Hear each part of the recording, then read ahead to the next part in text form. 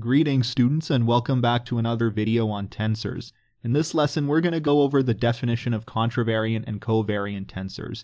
In the previous few videos we went over contravariant and covariant tensors of rank 1, or vectors, but in this video we're going to go over the definitions for higher rank tensors. Now, in order to define contravariant and covariant tensors, we'll start with a few assumptions. We'll assume that V is a matrix field, and in this context a matrix field is basically a mathematical object which gives you a matrix for every point over a region in space. So if I feed V some coordinates, it's going to give me a matrix for those coordinates. Because V is a matrix field, we can think of it as being composed of a bunch of scalar fields or functions put together into a matrix. Specifically, we'll assume that V is composed of n by n scalar fields which are all defined over a region U in Rn. N is the dimensionality of the space. So essentially, V is a matrix consisting of a bunch of scalar fields defined over U put together as the components of the matrix. Let's suppose that the components of V in the xi coordinate system are given by V super ij, and let's also suppose that when we apply a transformation to take us from the xi coordinate system to the xi bar coordinate system, the components of V become V super ij bar. Now, the assumptions we had above involved V being a matrix field, but a matrix is not a tensor. I've mentioned that repeatedly throughout the series. In order for V to be a tensor, it is not enough for V to simply be a matrix. V must also follow certain transformation rules. I'm going to write what I had from my second video in this series to remind you of those rules. First of all, the whole of V must be invariant under a change of coordinates, so the combination of the components of V and the basis vector specifying V must be invariant. In addition, under a coordinate transformation, the components of V must change according to a special set of formulae. Specifically, for the matrix field V to be a contravariant tensor of rank 2, its components V super ij and V super ij bar in the xi bar coordinate system must obey the following law of transformation. Note that R and S are dummy indices on the right-hand side, so they're being summed over from 1 to n. Meanwhile, I and j are free indices that run from 1 to n. What about covariant tensors? Well, the exact same assumptions apply. The only differences are that the indices are now in the subscript instead of the superscript, and that we're using W as the matrix field instead of V. Again, right now W is a matrix field, not a tensor. In order for W to be a tensor, the whole of W must be invariant under a change of coordinates, and in order for the matrix field W to be a covariant tensor, its components must obey the following law of transformation, with the partial derivatives being flipped relative to the law of transformation of the contravariant tensor. Again, R and S are dummy indices on the right-hand side, so they're being summed over from 1 to n. Meanwhile, I and j are free indices that run from 1 to n. Alright, so we've covered contravariant and covariant tensors of rank 2, but there's a third type of tensor that can be thought of as a tensor which has both contravariant and covariant character. It's called a mixed tensor. Again, the same assumptions apply, but now we've got a superscript and subscript as our indices. We're also using a different matrix field Z. I've already said this multiple times now, but I'll say it again. Right now, with the assumptions that we have, Z is a matrix field, not a tensor. In order for Z to be a tensor, the whole of Z must be invariant under a change of coordinates, and in order for the matrix field Z to be a mixed tensor of rank 2, its components must obey the following law of transformation. Intuitively, this law should make sense. The partial derivative corresponding to the contravariant index has the barred coordinate up top, and the partial derivative corresponding to the covariant index has the barred coordinate at the bottom. R and S are dummy indices on the right-hand side, so they're being summed over from 1 to n, and I and j are free indices that run from 1 to n. So now that we've discussed the different types of rank 2 tensors, I want to take a quick detour and talk about the different ranks. Suppose I have a tensor V with p contravariant indices and q covariant indices. The rank of V is the sum of the number of contravariant indices, or the contravariant rank, and the number of covariant indices, or covariant rank. Another way we can specify the rank of V is to call it a p, q tensor. The first number in this ordered pair would be the contravariant rank, the number of contravariant indices in V. The second number is the covariant rank, the number of covariant indices in V. For example, suppose I had a tensor A with components A super ij. I could specify A as a 2, 0 tensor, a contravariant tensor of rank 2. If my tensor A had components A sub ij, it would be specified as a 0,2 tensor, a covariant tensor of rank 2. Finally, if A was a mixed tensor of rank 2, it would be specified as a 1,1 tensor, a tensor with a contravariant rank of 1 and a covariant rank of 1. Again, the total rank of A is the sum of the contravariant and covariant ranks. Just because the contravariant rank is 1 doesn't mean the tensor is a rank 1 tensor. You have to add both the contravariant and covariant ranks to get the full rank of the tensor. So now that we've covered ranks of tensors, let's define a general tensor. We'll assume that V is now an array field. And when I say array field, I mean a mathematical object that gives you an array for every point in space over which that object is defined.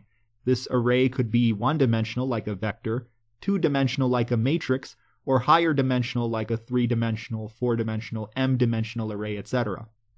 This array field is composed of n to the power m scalar fields or functions defined over a region U in Rn. Suppose that in the regular xi coordinate system, the components of V look like this, with p superscript indices and q subscript indices, and that p plus q equals m. We'll also suppose that after our coordinate transformation to the barred coordinate system, the components look like this. Again, with the assumptions we have right now, V is an array field, not a tensor.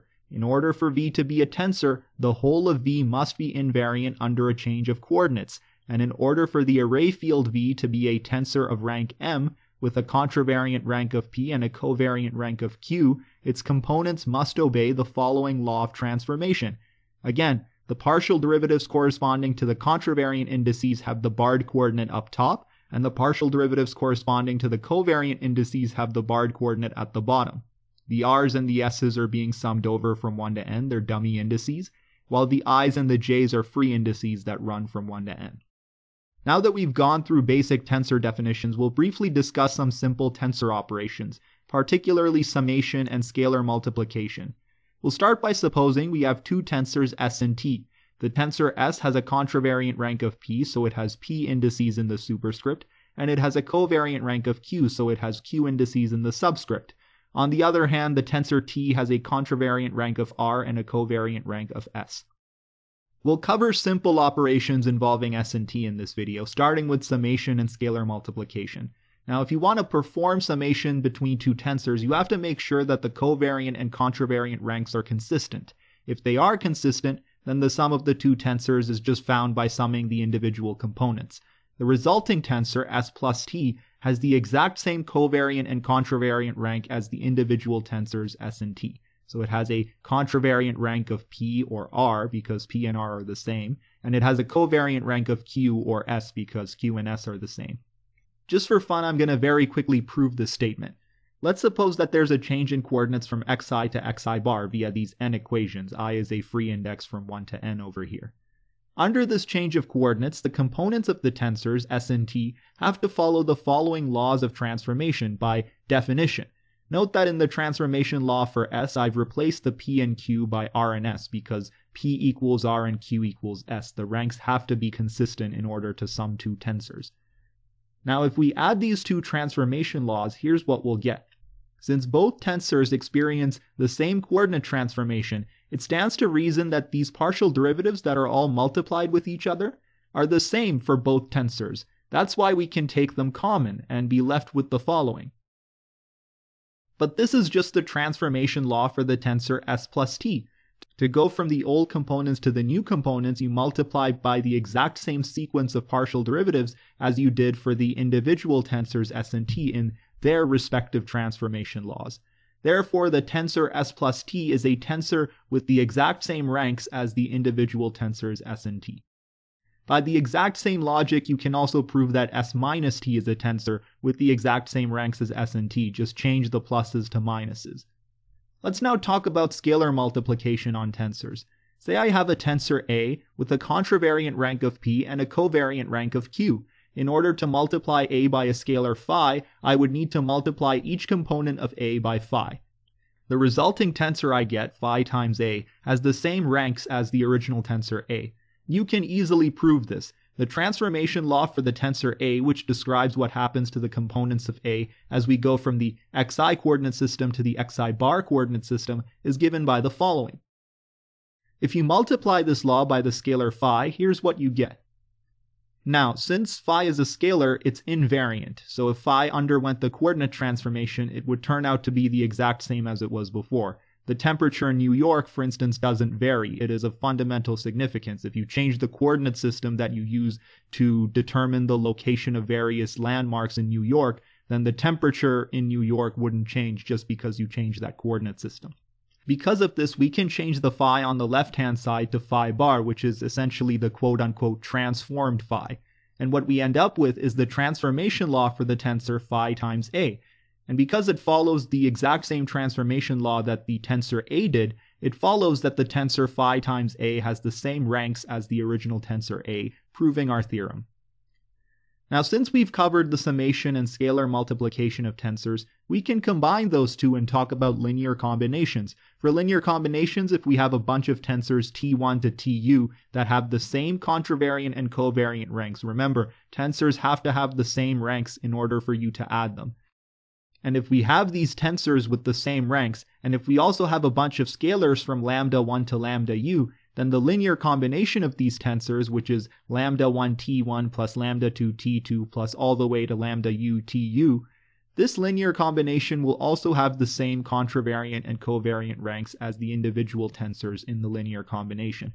This is pretty much just an extension of the sum and scalar multiplication theorems we just proved. If the sum of two tensors is a tensor of the same ranks, and if the scalar multiple of a tensor is a tensor with the same ranks, then it should follow that the linear combination of a bunch of tensors of the same ranks is a tensor of the same rank.